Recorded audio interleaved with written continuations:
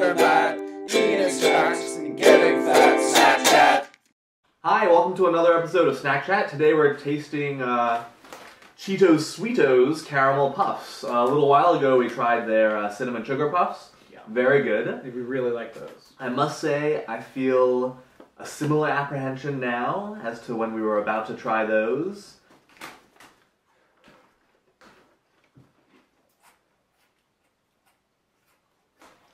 They are very sweet.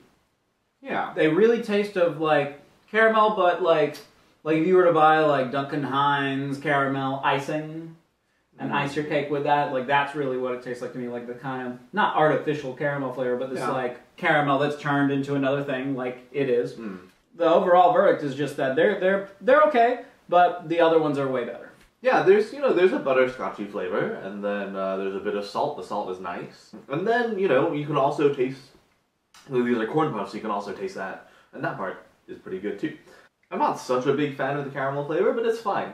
Like, it actually is, these are totally okay, and this doesn't work so well. As well as the cinnamon sugar, and it really is the caramel flavor. I don't think there's anything they could do to make it better. Like I think it's just that caramel doesn't lend itself as well to this. This is 3 out of 5 Cheetos for me. Yeah, I also give this 3 out of 5 Cheetos. I'm not mad about eating these, certainly, but yeah, it's not anything you need to go out and grab for yourself, I think. Yeah, I mean these are fine, but I would recommend just having the regular cinnamon sugar Sweetos because those are really great. Okay, that's it from us here at Snack Chat on Cheetos Sweetos Caramel Puffs. Please let us know about snacks out there you'd like us to try, and we'll see you next time.